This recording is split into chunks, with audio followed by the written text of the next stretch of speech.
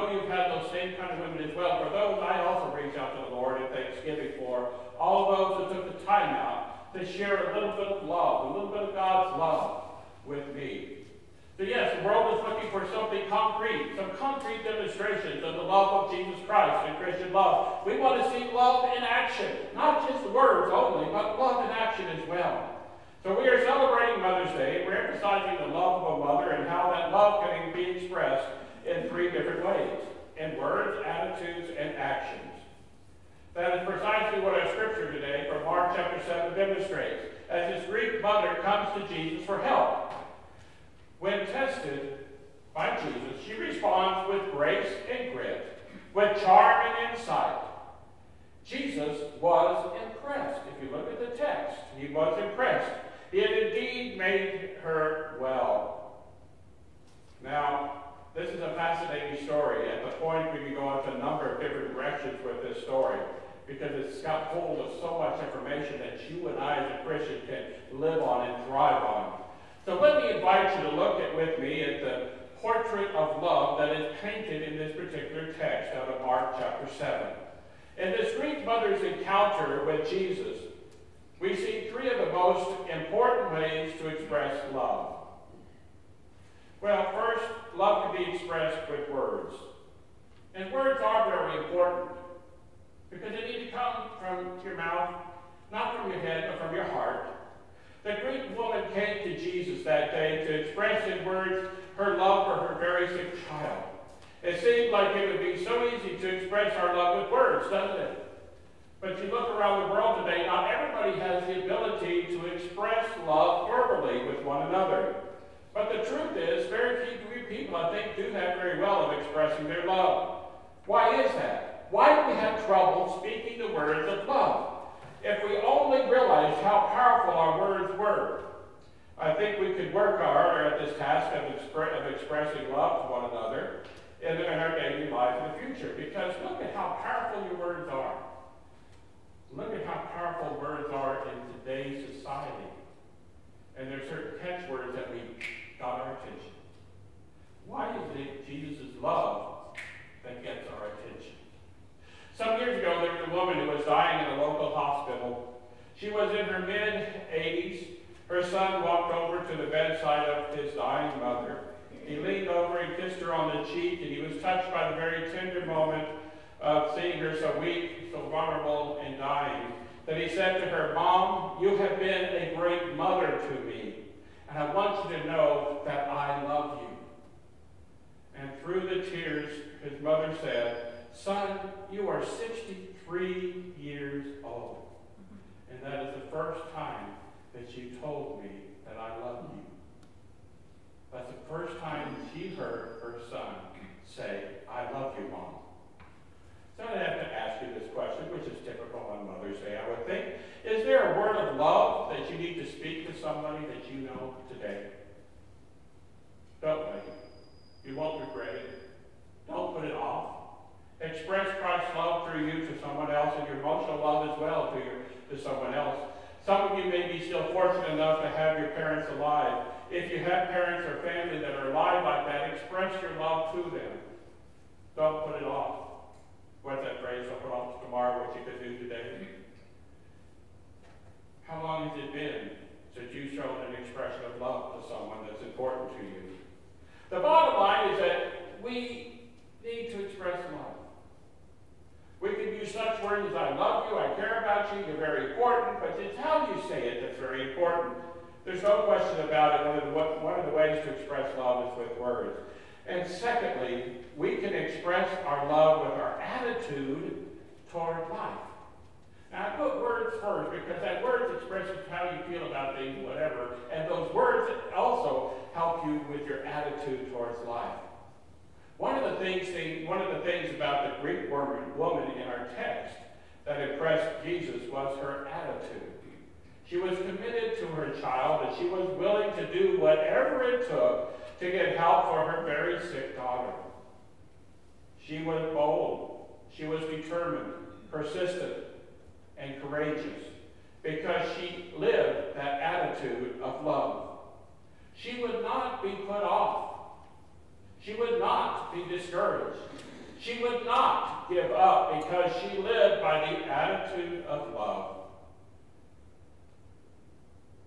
Some years ago, in a mining town in West Virginia, there was a 17-year-old boy who took a mining job in the coal mines during the summer. And being a coal miner for the summer sounded great. He was excited, a new adventure, something new to do. However, the second week on his job, he got lost down deep in the mines. He had been working with a group of veteran miners who had always warned him, do not leave the group. Stay with the group of miners and you will always be safe. They told him to stay close because it's so easy to get lost. There's so many different roads and catechisms and combs and everything to go in, so many ways that you could very easily get lost. And there were treacherous passageways in the mine as well. But he's 17 years old. And one day, absent-mindedly, he wandered away from the work team and he became lost. Completely lost. And soon the light that he had faded and went out. He yelled, he cried, he screamed. No one could hear him. He was terrified. He thought he was going to die. He didn't know which way to go. So he dropped down on his knees and prayed to the Lord and said, save me, Lord, for I'm having a hard time. I need to find my way out. Help me, dear Lord. Then he noticed something. And when he knelt down to kneel to pray to God, his right knee hit something hard. And what he hit was the track of the railroad track there that they used to bring coal in and out. And he realized that if he kept his hand on that track, and if he followed that track, it would lead him out. And that's what he did. He held on to the track, he followed the track, and eventually it brought him out of the dark, out of the depths of the mine, to light and safety. There's a message for you and for me in our own daily life. If we hold on to the track of God's love, and we hold on to that very tight, and we follow it every step of the way, just reaching out and touching it, following it wherever it leads, how much better will our lives be if we were led by the love of Jesus Christ? If we make God's love our attitude in life, no matter how dark some moments may get in our lives, the love track will bring us out and lead us to the light. As the old cliche goes, and it may sound like a cliche, but it's really profoundly true, God's love is the answer. So we would do well to hold on to that track of love with our hands and live by that attitude. As Christians, that is our calling. As a follower of Jesus Christ, a resurrected Savior, that is our calling. To follow in his steps, to follow his love, to follow the example of love that he gives. We can express our love to one another with words as well as with attitude. And finally, we can express our love to one another with actions. The Greek mother in Mark 7 put her love to work. She acted it out. She expressed her love with actions. How important actions are, you know as well as I do. Then someone says, I love you, but doesn't follow with actions. How important, what do those words actually mean, I guess is what I'm saying. Some years ago, there was a girl in China. Her name was Annie Wong. She was in high school, and Annie one time went with some of her friends to a youth program led by a Methodist college student. That night, she was converted to Christianity. She accepted Christ as her Savior and dedicated her life to him. But she had a problem. How was she going to tell her parents that she left the faith of her parents and started following Jesus? Quite a dilemma, if you think about what she went through. So she made a very bold decision. She decided not to tell them in words, but rather to show them in deeds of love. Here's how she described what happened. Before Christ came into my life, I was spoiled and selfish. I was irritable and impatient. I was disrespectful to my parents. My room was a mess, and my attitude was even worse. But after Christ came into my life, I changed. I was kind to my parents. I cleaned my room. I helped with the housework. I spoke with tenderness and respect to my parents. I was loving toward everyone. My parents noticed this, and they said to me, "Annie, you're different. Why? What has happened to you to make you so different?" Then she said to them with a big bowl of courage, she said, "Yes, I'm different because I've accepted Christ as my Savior. I am a Christian now, and Christians always live by the law of love." Her parents said to her, "Tell me more of this religion you're talking about. Tell us more about this Christ. If he can change people like that, we want to be Christians too." Don't ever underestimate how much your actions are seen and how people feed off of those actions in their own lives.